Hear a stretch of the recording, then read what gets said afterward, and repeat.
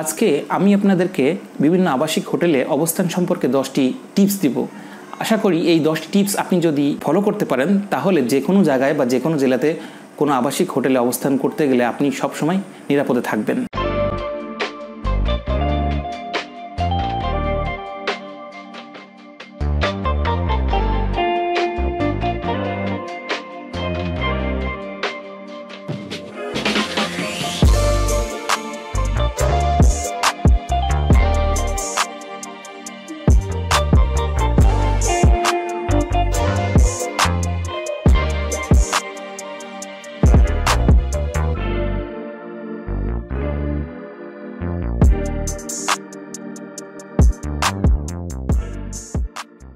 Point number 1, আপনি যে হোটেলে উঠবেন সেই হোটেল সম্পর্কে প্রথমে তথ্য সংগ্রহ করবেন। তো প্রথমে বলি তথ্য সংগ্রহ করবেন কিভাবে।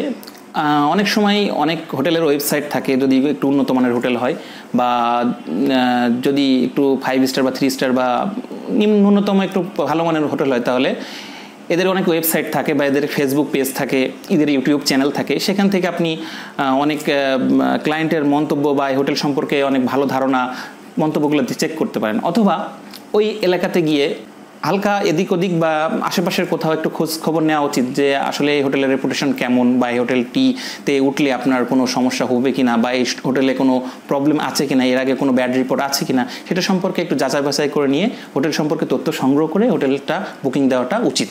পয়েন্ট নাম্বার 2, হোটেলের সিকিউরিটি ব্যবস্থা সম্পর্কে অবগত হওয়া। অনেক ক্ষেত্রে অনেক হোটেলে সিকিউরিটি গার্ড বা সিকিউরিটি ক্যামেরা থাকে না। সেক্ষেত্রে কি হয়, যদি কোনো প্রবলেম হয় বা আক্রমণাত্মক কিছু হয় বা অনেক সময় অনেক সন্ত্রাসী হামলা বলেন বা যে কোনো প্রকার বলেন, সিকিউরিটি না থাকার কারণে কি হয়, প্রথমে সেই হোটেলের যারা থাকেন আর কি, যারা ওখানে রুম নিয়েছেন তাদেরকে সে অ্যাটাক করতে পারে বা তাদেরকে অনেক হুমকি ধামকি দিতে পারে বা তাদের কাছ থেকে অনেক চিন্তাই করতে পারে। এই ধরনের অনেক প্রবলেম হয়। এক্ষেত্রে আপনার চেক করে নেওয়া উচিত যে ওই হোটেলে কোনো সিকিউরিটির ব্যবস্থা বা সিকিউরিটি গার্ড বা সিকিউরিটি ক্যামেরা বা এভরিথিংস এই সুবিধাগুলো আছে কি না। পয়েন্ট নাম্বার 3, আপনি কখনোই যে হোটেলে রুম বুকিং দিবেন কখনোই নিচের ফ্লোরে রুম বুকিং দিবেন না। কেন দিবেন না? কারণ অনেক সময় যদি কোনো আক্রমণাত্মক কিছু হয় বা চোর ডাকাত সন্ত্রাসী বা কোনো কিছু হামলা করে, অ্যাট ফার্স্ট কিন্তু আপনার নিচের ফ্লোরেই যারা রুম নিয়েছেন তাদেরকেই অ্যাটাক করে। এক্ষেত্রে নিচের ফ্লোরে কখনোই রুম নেওয়া ঠিক নয়। আবার সেক্ষেত্রে আপনি একেবারে টপ ফ্লোরে বা একেবারে হোটেলের যে উপরের তলাতেও আপনি রুম নেবেন না। এটার কারণ হচ্ছে, আপনি যদি উপরের তলাতে রুম নেন, যদি কোনো ইমার্জেন্সি মুহূর্ত ঘটে, যেমন হোটেলে হঠাৎ আগুন ধরে গেল বা হোটেলে একটা ধস নামলো বা ভূমিকম্প হলো, সেক্ষেত্রে আপনি ইমার্জেন্সি মুহূর্তে উপরতলা থেকে নিচে নামতে গেলে অনেক প্রবলেমে পড়বেন। এক্ষেত্রে আমার জন্য বা আপনাদের সবার জন্য একটা সৎযুক্তি হচ্ছে, আপনারা সবসময় মাঝখানের ফ্লোরে, মানে মাঝামাঝি যে ফ্লোরটা থাকবে সেখানে রুমটা বুকিং নিলে আপনাদের সবার জন্য সুবিধা বলে আমার মনে হয়। পয়েন্ট নাম্বার 4, রাতে আপনি যখন হোটেলে অবস্থান করছেন, যদি আপনার রুম কেউ নক করে অবশ্যই রুম কখনো খুলবেন না। আপনি যেখানে রুম বুকিং নিয়েছেন সেই এলাকাতে আপনার পরিচিত, আমার মনে হয় আপনার পরিচিত সম্ভবত কেউ থাকে না। সেক্ষেত্রে আপনি যদি রাত্রে আপনার অনেক রাতে বা গভীর রাতে আপনার রুমটা কেউ নক করে, সেক্ষেত্রে আপনি কখনোই রুম সহজে খুলবেন না। এ কারণে খুলবেন না কারণ রুমে আপনাকে নক করে দেখাচ্ছে আপনার হোটেল বয় বা হোটেল ম্যানেজার বা হোটেল কর্তৃপক্ষ হিসেবে পরিচয় দিয়ে আপনার রুম খুলতে বলতে পারে। সেক্ষেত্রে অনেক সময় দেখা যায় অনেক সন্ত্রাসী বা অনেক ডাকাত বা অনেক আপনাকে বিপদে ফেলার জন্য অনেকে এই নকটা করতে পারে। ওপাশ থেকে বলতে পারেন যে আপনার যদি একান্ত প্রয়োজন হয় আপনি সকালে আসুন, বা আপনার যদি কোনো কিছু একান্ত প্রয়োজন হয় আপনি সকালে বলুন, যদি জরুরি কিছু না হয়। আর এর থেকে ভালো একটা পদ্ধতি অবলম্বন করতে পারেন। হোটেলের অনেক সময় হোটেলের ল্যান্ডফোন থাকে বা অনেক সময় অনেক আপনার কর্ডলেস বা অনেক সময় অনেক ফোন থাকে যে আপনার ম্যানেজারের সাথে বা কাউন্টারে যোগাযোগ করার জন্য। সেক্ষেত্রে আপনি কি করতে পারেন, আপনি হোটেলের ম্যানেজারের কাছে বা কাউন্টারে বা রিসিপশনে ফোন করে জেনে নিতে পারেন যে আসলে কি আপনাকে হোটেল থেকে কেউ খুঁজতেছে কে, না আপনার রুমে কেউ কোনো বয় বা কেউ এসছে কিনা। যদি তারা নিশ্চিত করে যে হ্যাঁ আপনাদের এখান থেকে এসছে, সেক্ষেত্রে আপনি ভালো করে পুঙ্খানুপুঙ্খানুরূপে বিচার করে তারপর আপনি রুমটা খুলতে পারেন। তবে সেক্ষেত্রে অবশ্যই বারবার বলে রাখি, অবশ্যই সতর্কতা অবলম্বন করে রুমটা খুলবেন, নইলে এখানে বিপদে পড়ার সম্ভাবনা থাকে।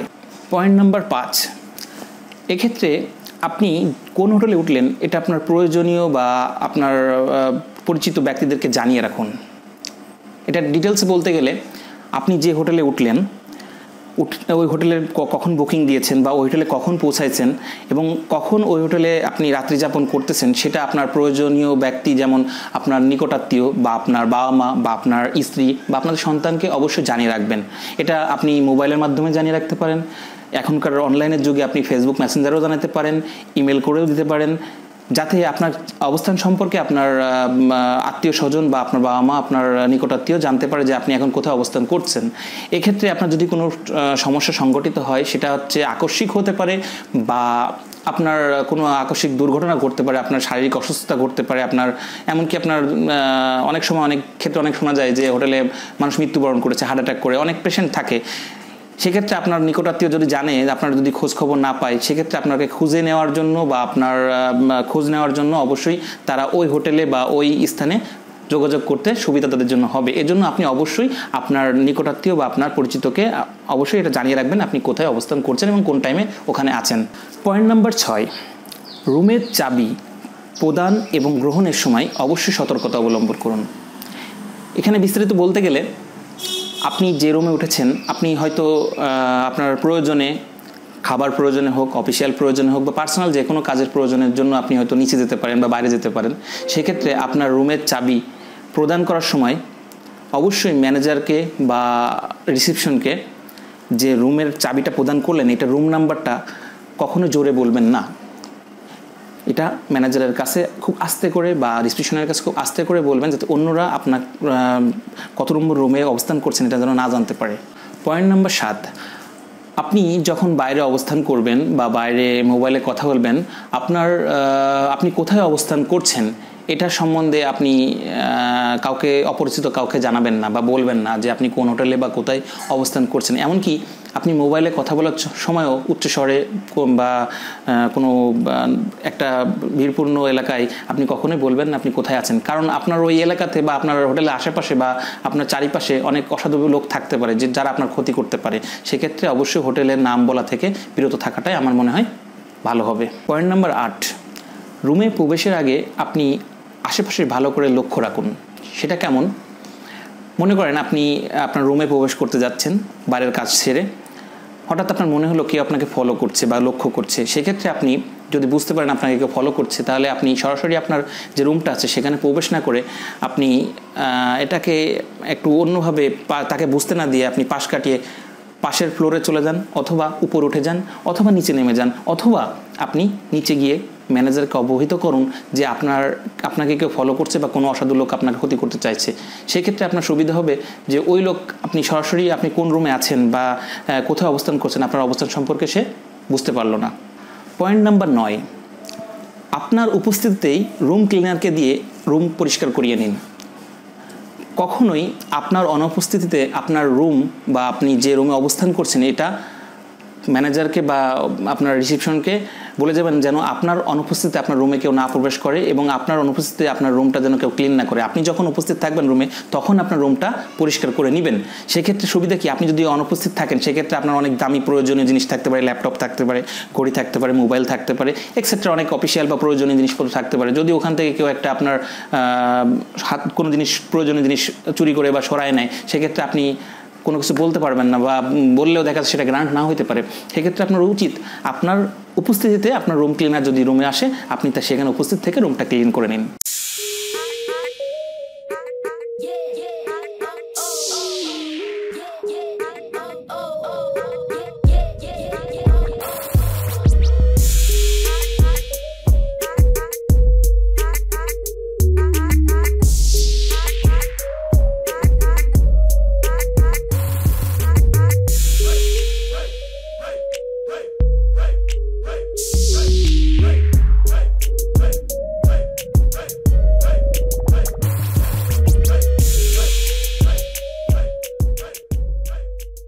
পয়েন্ট নাম্বার 10, এটি একটি গুরুত্বপূর্ণ এবং সর্বশেষ পয়েন্টের অবশ্য শেষ নেই, তারপরও বলি এটি একটি গুরুত্বপূর্ণ পয়েন্ট। কারণ অনেক হোটেলে অনেক অসামাজিক নারী ঘটিত অনেক কর্মকাণ্ড সংঘটিত হয়, যা অনেকেরই অবগত থাকে না, আবার অনেকেই অবগত থাকে। এক্ষেত্রে আপনার অবশ্যই উচিত ওই হোটেল সম্পর্কে ভালো করে খোঁজ নেওয়া, এই হোটেলে কোনো অসামাজিক কর্মকাণ্ড হয় কি না, বা অসামাজিক কর্মকাণ্ড হলেও আপনাকে যদি কোনো প্রলোভন দেয় সেক্ষেত্রে আপনি সেটা থেকে বিরত থাকবেন এবং ওই হোটেল পরিত্যাগ করবেন।